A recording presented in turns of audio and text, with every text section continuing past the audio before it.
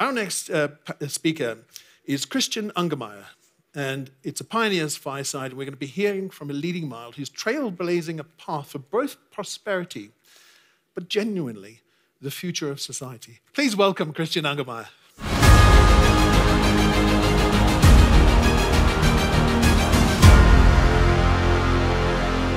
Your background is pretty profound in that I think you've raised about 1.5 billion euros for your companies. You've been involved in various ways in 40 IPOs. Yeah, well, it's a long time, yeah. Yeah, over a time, and that's great, okay? Can we just leave that aside and ask you about why crypto? Why are you interested in crypto? What is your involvement in crypto and why? The real why, I mean, the very funny story is this is all about Mike Novogratz, was pushing me since 2014, and I didn't listen. Oh. Then in 2016, he finally sort of succeeded, and I sort of tiptoed. Wow. Okay, so you didn't rush. I owe it all to Mike in the crypto space. Can you imagine if you'd listened earlier? and then it's this famous soundbite which was online, but it's actually true. So after Mike had told me a lot continuously about crypto and Bitcoin, whatever, I did have actually a psychedelic trip, a mushroom trip, and was thinking about it. And I was like, okay, now I do get it. So that was sort of the defining moment. I mean, just between us, right? Nobody else here, right? Oh. We're in the pub having a chat. Exactly. Right? I have no filter anyway. So where do you have an experience like that? Where is it legal to do that? So psychedelics, if we jump to that, are not classified in most parts of South America or Middle America, like Caribbean, whatever. So they're neither legal nor illegal. They are like whatever fruits. Yeah. But they are in Europe, the only country where they're legal so far, because we're working with a company to making psychedelics available medically. But at the moment, it's the Netherlands actually. So they are too great for the ones who want to tiptoe in it with a doctor together. There are 2 clinics in the Netherlands. You can do it really legally with a guy together. I'm sorry, we did jump a little bit ahead. Yeah. Let's stay with crypto for a second. What is your main activity in crypto? So we have a pretty big, actually on the way to become the largest miner globally. It's called Northern Data, which is doing both Bitcoin mining and Ethereum mining. But also as a service provider, so an own account and for others, so kind of a data center operator with own balance sheet and service. So we have I have a stake in Block.One, which is a holding in itself. The main actually public service now or public product is a crypto exchange called Bullish, which went online in November and is growing rapidly because we found a new way to find liquidity and pricing. I have several investments in, because I like the infrastructure part of it. So we do own coins, tokens, however you want to call it as well. But meaning I partly feel old when I look at sort of the broad range of stuff. So I have some sort of concentrated stuff in Bitcoin, Ethereum. But then I like the service provider infrastructure play, like Northern Data, like Bullish, crypto broker called Naga, So I was looking at Naga, they're doing very well as well, so it's very interesting. The question I have is, what's your feeling about regulation and crypto?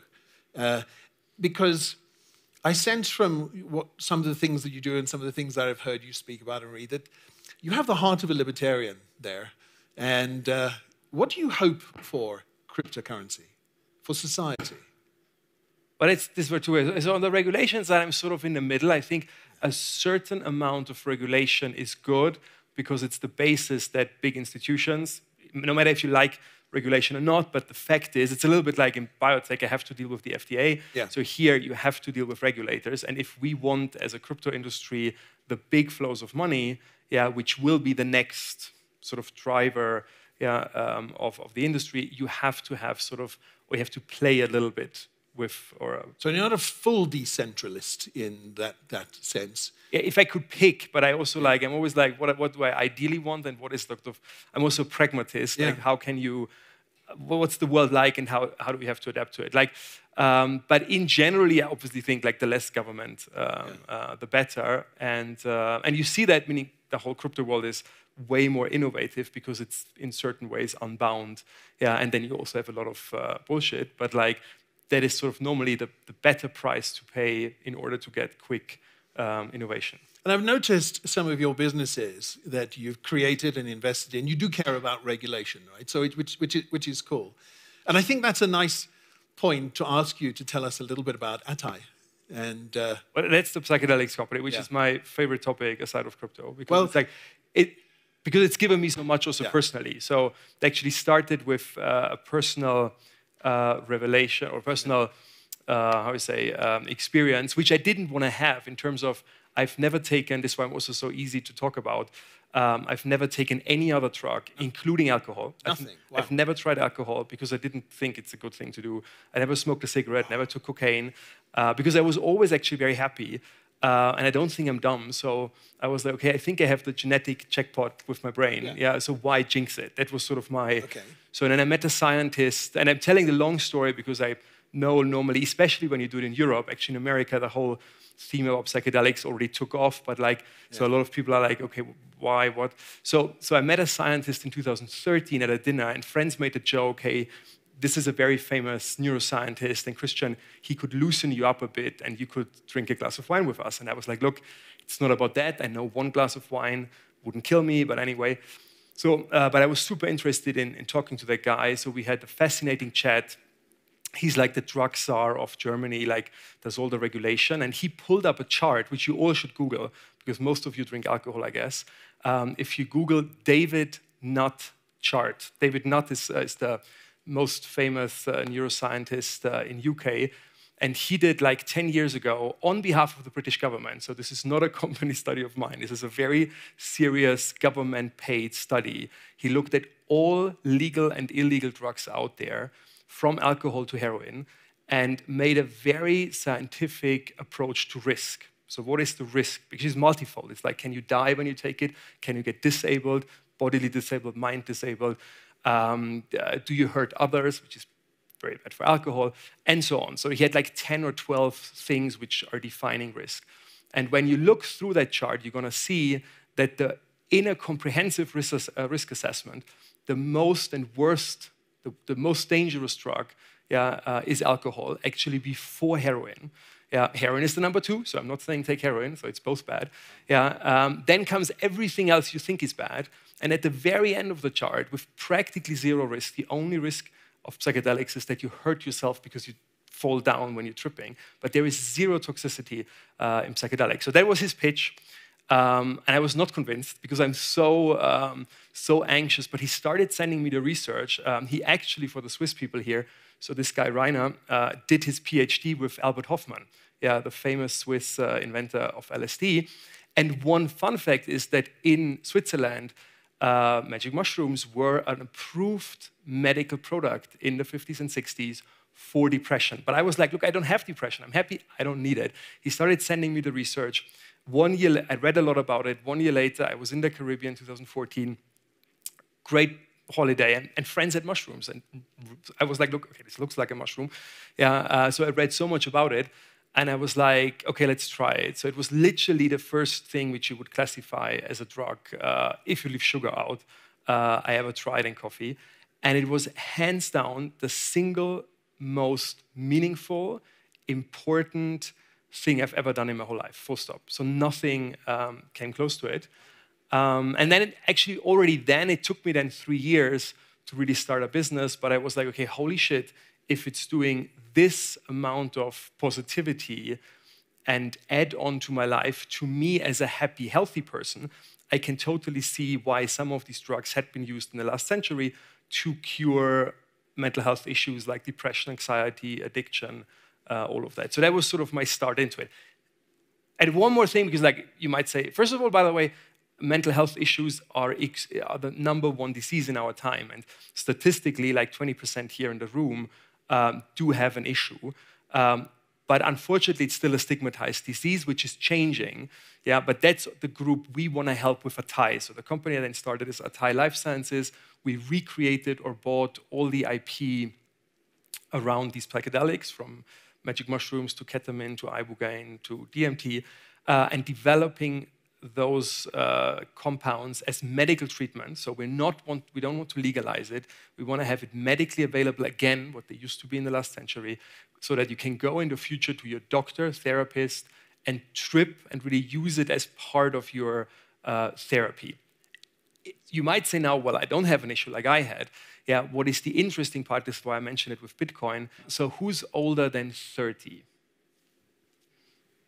Okay, the majority. So the problem we all have, I'm 43, is from the age of 30 on roundabout, your brain starts aging in terms of creativity. So the degenerative side, Alzheimer's and dementia, thanks God, comes very late, but we are actually used to it, so we don't see it as a disease, that from the age of 30 on, your brain starts declining in terms of innovation, creativity. One good example is there is the Nobel Prize for Math is the Fields Medal, and none of the winners of I think two exemptions, but most of the winners of the Fields Medal, Nobel Prize for Math, have been younger than 30 when they wrote the paper for which they won the award. And if you talk to math guys, professors, whatever, they are like, yes, it's sort of a known fact that if you're older than 30, you might be a very good math guy, but you don't have sort of this innovation power anymore.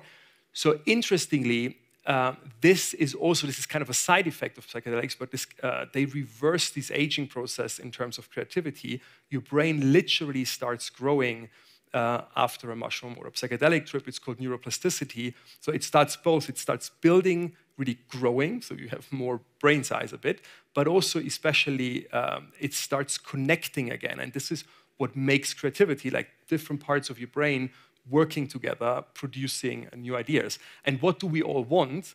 Yeah, we want to be, I don't want to be 20 anymore in terms of knowledge, because I learned so much throughout my career, but I want to have that innovation power I had. So ideally, you want to have the experience of a 50-year-old combined with the innovation power of a 20-year-old. And that's sort of let's call it a side effect, which psychedelics sort of give you. And this is why, indeed, I use it actually regularly in a country where it's legal for thinking about ideas. Like just, okay, like, and crypto, I think, is in generally such a radically new idea that I think if you get older, you might have problems sort of getting into it. Yeah, and that was for me the defining moment. Well, it was hard for me to accept some of the things in alcohol, but I went more. But at least and then you took mushrooms, and then you. No, I mean I haven't been to any countries where it's legal, but it certainly made me think about it. And actually, for a different reason, I've been completely candid. I mean, I have family members with untreatable mental illness, right, or have had in the past, right.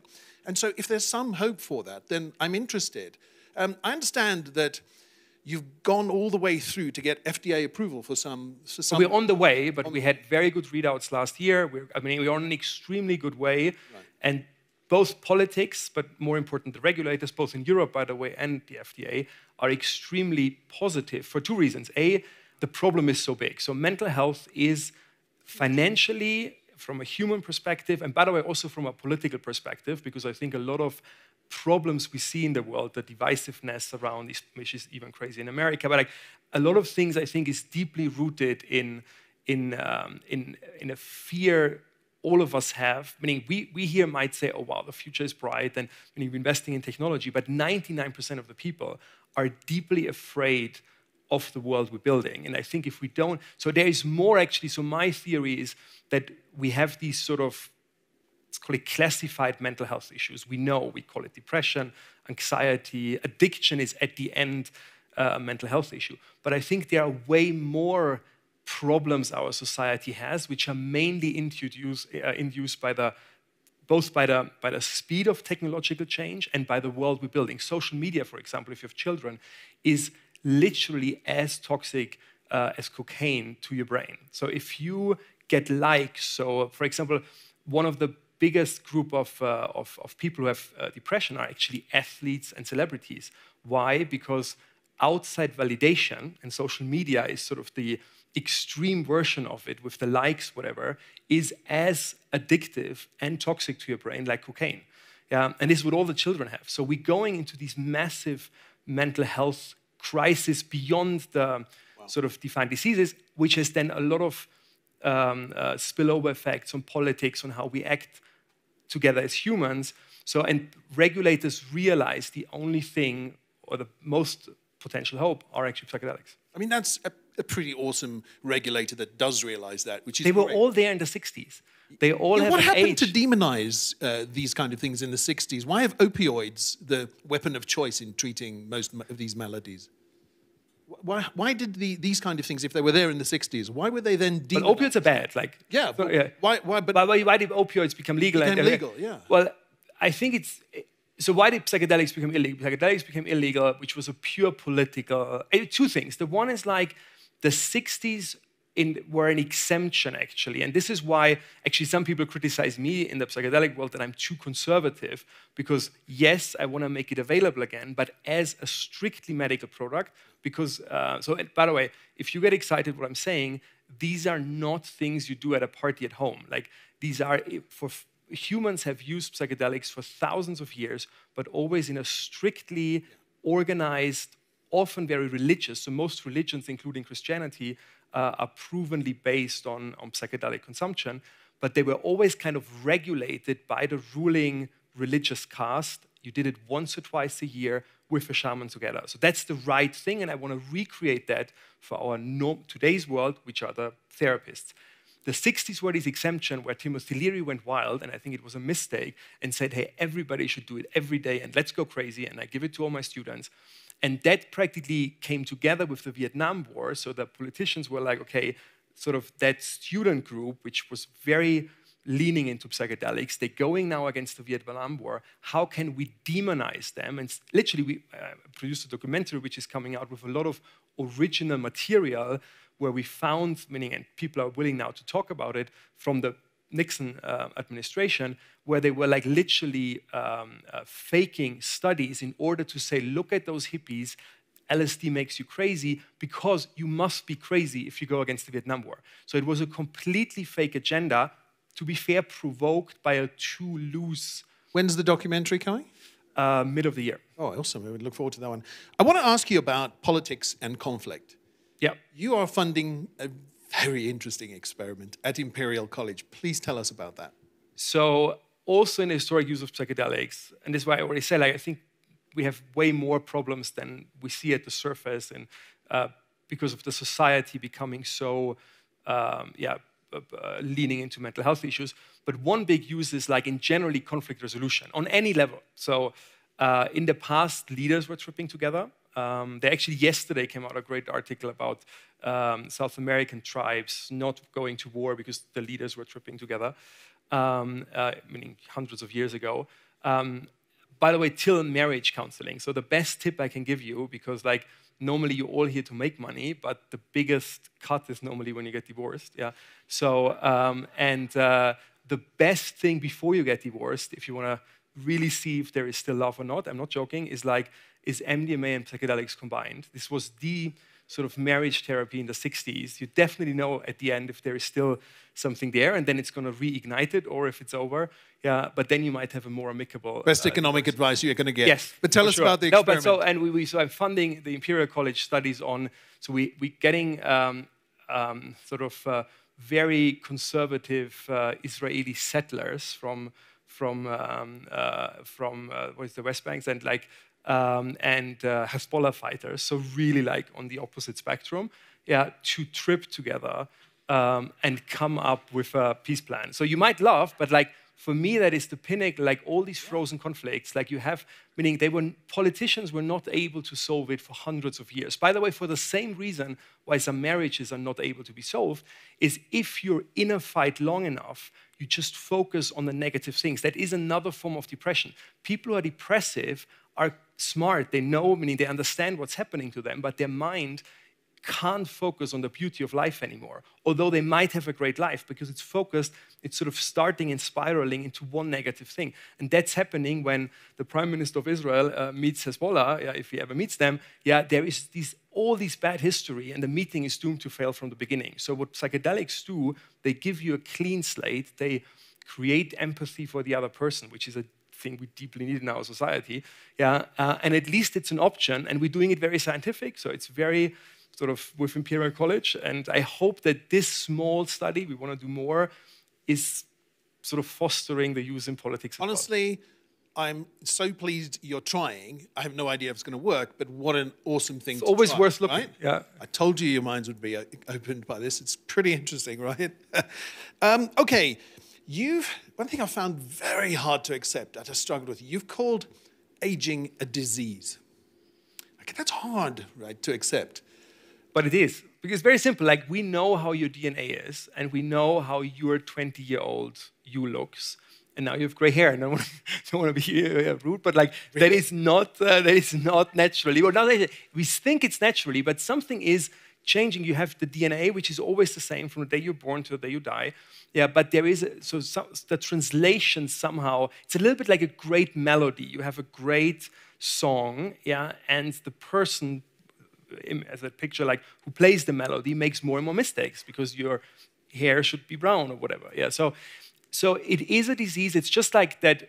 For thousands of years, as humans, we have witnessed people aging and dying, and in order to cope with it, by the way, the biggest power of humans is storytelling. Yeah, we told ourselves that story, that it's natural, it's going to happen to all of us. Yeah, but we are about to understand, or actually we do understand already pretty well what is going wrong. And humans have one great track record. Always when we understand what the problem is, somewhere we're going to solve it. Yeah, and meaning I have 2 big companies in that field. There are others. Like, we do understand, and we start really solving. And first we're going to slow aging down, then we're going to stop it, and we're going to reverse it. So that's definitely happening in our lifetime. And I thought the metaverse was the only place that I would be immortal with dark hair or hair or whatever I identify. But that is, you know, you have 2. So there are 2 ways. And by the way, let's start with that, because, like, first of all, 2 things. When I normally say we're going to live for a very long time, people are like, oh, I don't want that, which is weird. Yeah, but because they still think, okay, I'm going to just be like I'm 90 and then I'm extending that. So the fact is, like, there will be no significant life extension or life expectancy extension without reversing aging. And if I ask you, do you want to live 200 years in your 30s, you're all going to say yes. Yeah. And by the way, so I don't believe we will, because statistically you're going to have an accident somewhere. Yeah. But also I don't think we want to live forever. But coming to the libertarian view, I think it's the biggest sort of liberation for humanity that we pick the time of our own death. And some people might say, I'm going to die after 100 years because I've seen it all. Some people might, by the way, with psychedelics maybe, because they keep you mentally young and interested in the world, might go on for hundreds of years. But I think someone always comes to a point where we're going to say, that's it, had it all. Having said that, that's the case if we stay human. Because the other way, so there's 2 ways to extend life, and we're working on both. Like, the one is, which I think is the more realistic, at least in the next 20, 30 years, is that we sort of, again, reverse aging in our body, so the problems, and solve them. So the other idea is, which is a little bit more crazy, is like, do we need the body at all? Like, what is the mind, and can we transform or transport the mind at the end into a computer? So I think that is potentially possible. I think it takes longer than 20, 30 years, so we need to extend the body first in order to come to the technology we can do that. But we have early, so I'm invested in the #1 brain-computer interface company in the world. It's the only one which has already FDA approval, 40 patients.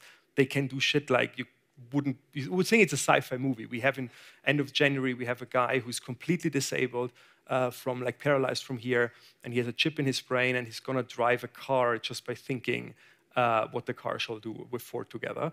And if you think that ahead 10, 20 years, so we're already merging with machines, that might be a different path, but that might also change the way we think, because obviously everything we do at the moment to predict the future sort of depends or has the assumption that we have the human sort of framework we're living in. So if we change that completely, then sort of all bets are open anyway. The problem with this conversation is it's way too short, but I just wanted to say thank you so much. It's exactly what we wanted, which is to share these ideas and start thinking about things that actually, you know, were quite difficult for us to think about, probably because of our biases. Thank you so much for sharing. Please put your hands together for Christian Angermayer.